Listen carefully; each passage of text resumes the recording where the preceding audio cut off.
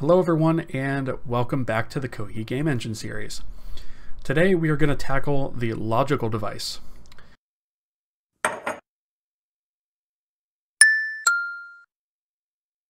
Really quick though, I would like to take a quick second and thank the partners of the channel, Eearslya and Wensheng. The partner is the highest tier of supporter on the channel. And so I just wanted to say thank you to our partners as well as our other supporters that are listed here on the screen. So if you're interested in supporting the channel, there are a couple ways to do that now. First off, I have channel memberships available. You can access that by clicking the join button below this video. I'll also provide a link to a video that I have describing the memberships. And I also have a Patreon page, which is patreon.com/Travis Vroman. Thank you all very much for your support. It is greatly appreciated. So if you recall in our previous conversation, we have our physical device, which represents the physical GPU. And then we have our logical device, which is sort of the application's view of that, because it doesn't necessarily need to know everything about the physical GPU. It only needs a view of what the GPU is in order to actually perform operations like queue operations, things of that nature. So what we're going to do this time around is we are actually going to create our logical device. So in that, we are also going to get our device queues. And then we are going to also put in a couple of notes of some things that we're going to also need to set up. So let's go ahead and get started with that. Now, before we go any further, I know some of you will probably have mentioned by the time the last video went out that we did not fill out destroy at all. And that was because the video had gone on long enough and I really didn't want to have it be any longer. So I'm going to go ahead and fill out this destroy now so that we can go ahead and move on. So one thing to note is that physical devices, since they are not created, they are obtained. They cannot be destroyed. So all we can do is release resources having to do with them. So the first thing that we're going to do is basically just say, hey, we're releasing the physical device resources, and we're going to set the physical device to 0 because there is no releasing of that, right?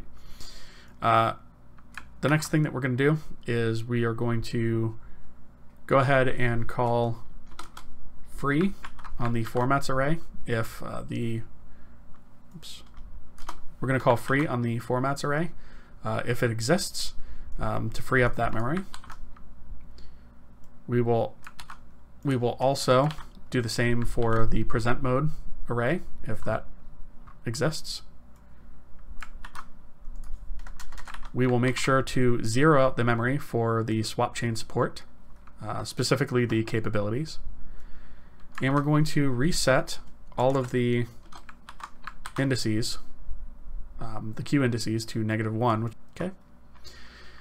So that covers destroy for now. Okay, so creating the logical device. So after we select our physical device, we are going to want to say, okay, now we're creating our logical device. And one thing that's possible, if you recall in our queue family properties, some of these queues can be shared, right? So for example, our transfer queue for a particular device could be on our graphics queue. Our presentation queue could also be here, right? So like this presents, the presentation is actually supported on this queue and this queue, right? So our presentation queue is going to be shared with one or the other of these, right? And so one thing to note is that if we are sharing a queue, there are certain circumstances where we may need to know that and treat things differently. So we do not want to create additional queues for shared indices, right? Specifically, if the present shares the graphics queue, in other words, these are on the same one, then we're just going to use the same queue for both operations, right? And we may change this later. We may not want to do this, but for now, to keep things simple, we're just going to do this, right? We're going to do the same thing for transfer as well. Okay, and then our index count is going to be 1. And it's going to be 1 because we're going to have at least one index. And ultimately, this is basically just going to tell us how many total indices we're going to have to get queues for. So first off, we check to say, well, if it's not shared between present and graphics, we're going to increment that by 1. If the transfer and graphics are not shared, we're going to increment it once. And then we're going to create an array of indices, the size of the index count. And then we're going to start at index 0. And we're going to say, first off, the first one's going to be graphics queue index. Okay? And then if present shares graphics queue, then we're going to say the next one, indice, is also the present queue index. Okay? Same goes for the transfer. Okay? So the next thing is we have these queue create infos, right? And we have an index count to say how many of these things do we need to create. And then we're going to loop through that number. And for each one, we're going to fill it out, right? So each one of these things has our S type. We are setting our queue family index to the index that was set here. Our queue count is just going to be set to 1 for each one of these things. Again, we may need something more flexible in the future, but I'm trying to keep this as simple as possible for now. And then if we are on the graphics queue, we are actually going to set the queue count to 2. And then our flags and pnext are going to be zeroed out. Our queue priority, we're just going to set to 1, which is the default. We can actually set priorities on queues. I'll get to that later. And then we could set our queue priority here, right? Which is just going to be 1. Okay, so we're going to do this for each one of the individual queues that we have. And then next we're going to make a request for our device features. Now, obviously this should be configuration driven. That's why I have a note in there, but we don't have any sort of configuration yet. So I'm just going to hard code these things for now. Because anisotropy, for example, is something that we're saying that we're requiring, but maybe we want to be able to turn that off for performance reasons, for example. So for now, we're just going to require it, and we're going to say our VK physical device features is going to be the features that we're requesting. We're going to start off by zeroing this out and then setting sampler anisotropy to true, right? So this is just telling it when you create this, make sure to enable this feature flag. So next, as you might have guessed, we need a create info. So here we are zeroing out the entire struct and setting the S type to structure type device create info. And then we have our queue create info count, which is our index count. Then we have our actual queue create infos themselves. And then we have our device features and our enabled extension count, which is for now hard-coded to 1. Okay, that is because the only extension that we require is KHR swap chain extension name, which is this is a constant provided by the Vulkan SDK, and it just is this extension, which is VK KHR swap chain. Okay. And so we basically treat this by as an array by passing it the address.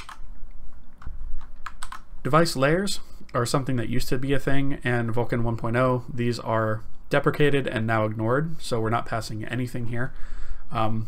Technically speaking, these are zeroed out by this, but I'm being explicit here in saying we're setting these to 0, we're not using them. Okay, so you don't have to do this, but I'm trying to be explicit in the code here. Next, we create the device, which is a call to VK create device. We pass the physical device, the create info, our allocator, and the logical device. Okay, and this is a pointer to our logical device that we are going to store right here in our Vulkan device.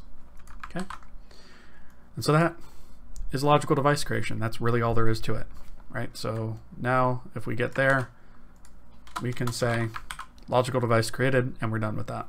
Okay. All right. So I think the next order of business should probably be in the destroy, so that we don't forget to. We are going to, in front of the physical device, we are going to destroy the logical device. Okay. And this is basically just saying VK destroy device if it exists, passing our logical device and the allocator, and then setting it to 0. Okay, so that is our logical device. Pretty straightforward stuff, I think. The next thing that we're going to do, since we're here, is we are going to actually obtain our queues. So One thing in our device is we have these queue indexes, right? But we actually need handles to the queues that these represent, right? So we need to hold on to these, but we also need the handles to the queues themselves. So here we have a graphics queue, a present queue, and a transfer queue.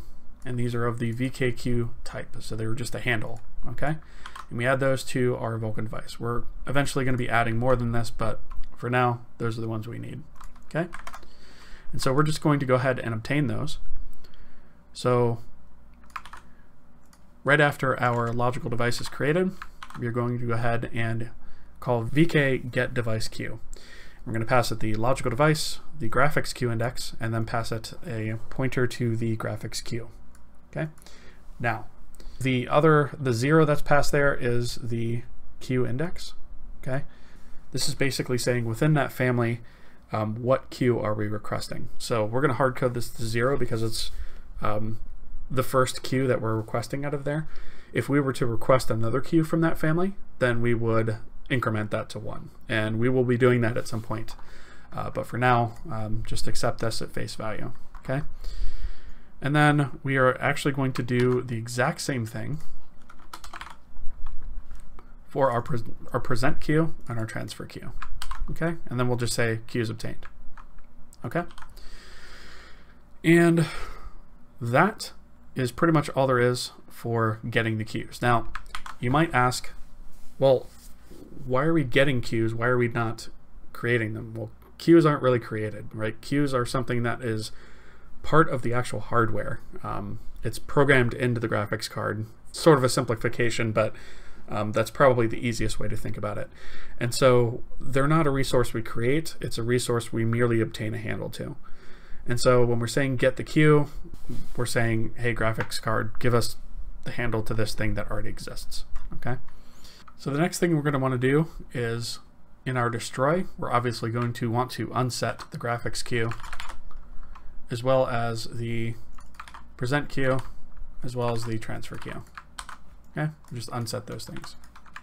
Again, since we're not creating them, we don't have to destroy them either. So we unset the queues. Okay, so we'll go ahead and build this and run. And of course,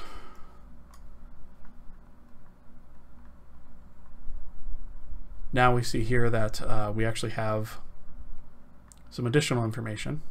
So we have our creating our logical device after physical device selected. And this is just giving us more information about this overwolf overlay. Here it's telling us it inserted a device layer for Chronos validation. It also, I have OBS running, so it inserted some hooks for OBS. And then it also inserted a device layer for the NV Optimus, which I guess is a driver specific thing because the Optimus is actually for laptops that have iGPUs available as well as dedicated GPUs. And that's the NVIDIA sort of equivalent of that. And then it gives us more information about this this overlay. This is really annoying. It's making me actually want to uninstall that from my computer, but at least this, you know, we know that our debugger is working, I suppose. So the important bit down here is logical device created and queues obtained. Okay, so we know everything is working as we expect so far. Okay, so I know this is sort of hitting a lot of different areas at once, and because last week's video was so long, I'm actually going to break this one off here, because next week we are actually going to jump into commands and command pools, and that is a little bit more of a lengthy discussion than I want to tack into this video, and so it'll help make all this queue stuff make a little bit more sense.